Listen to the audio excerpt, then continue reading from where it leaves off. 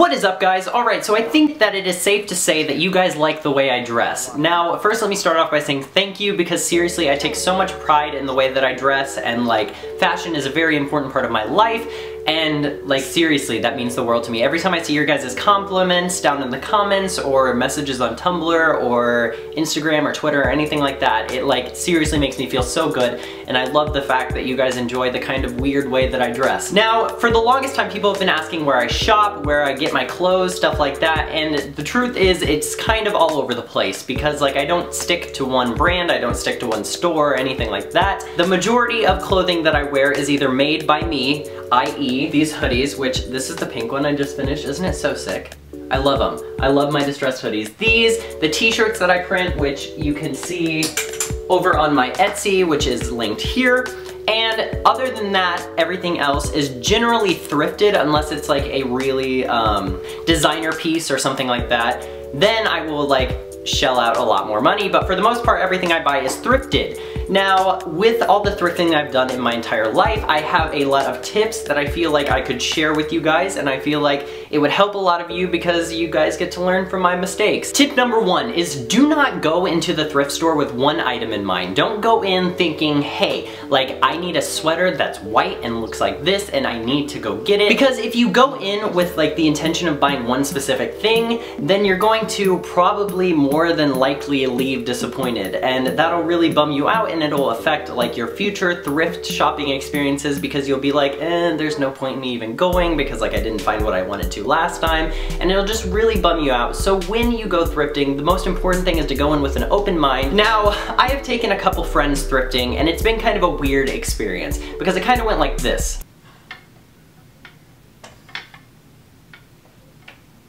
Now, I mean, I can see why people would think that secondhand clothes would be dirty or germ infested, but the fact of the matter is that most of the time, number one, if you're buying from a company that is like a franchise or a chain or something like that, they're going to wash the clothes in the back before they put them out because they don't want to sell like germ infested clothes. They don't want to sell dirty clothes. They want everything to be nice and sellable. So they're not going to be like putting out clothes that look dingy or gross or anything like that. So you just gotta keep in your head, they are literally like not trying to spread the plague.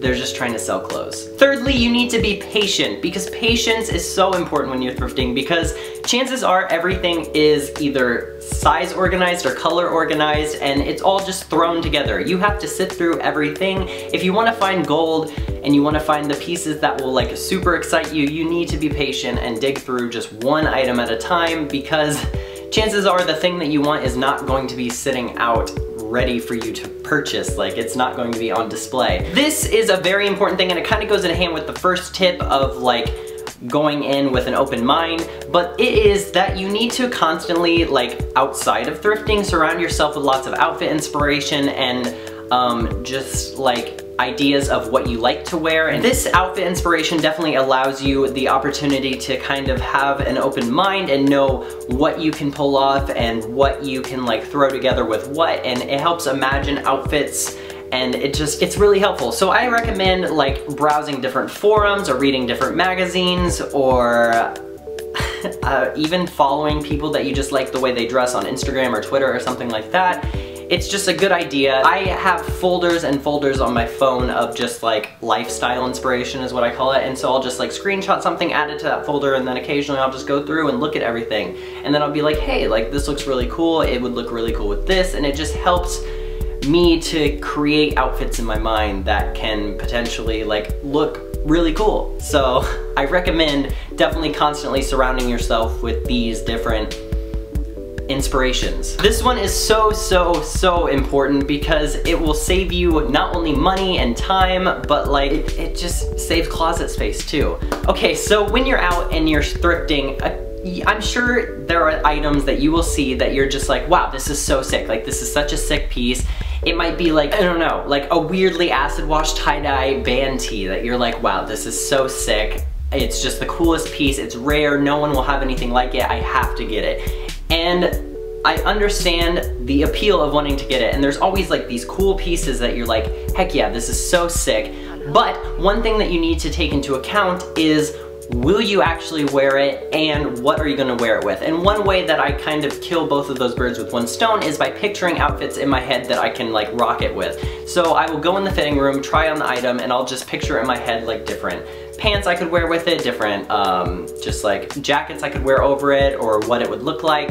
And so once you have like kind of a game plan, then you know for certain you are going to wear it and it's going to be worth it. This kind of goes in hand with the last tip, and that is cheap prices are appealing.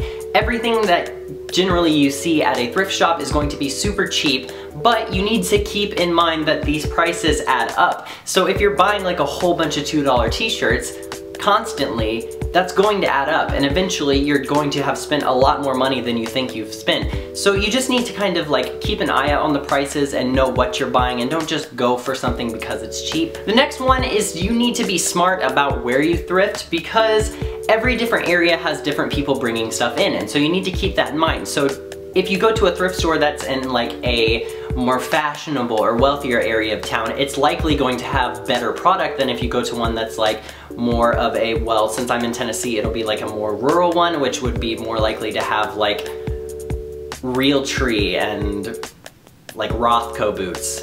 Like, it's just not going to have as nice of stuff as the other one. It might still have potentially nice things in it, but if you want to be more certain, just shop smart and go to areas where like people have like taste to you. Especially if you go to cities where like fashion is super important, so like LA or New York or Atlanta or anything like that, they are likely going to have very, very cool stuff in their thrift shops. So definitely go check it out so that you're not only like saving time, but you're just saving like your wallet and yourself.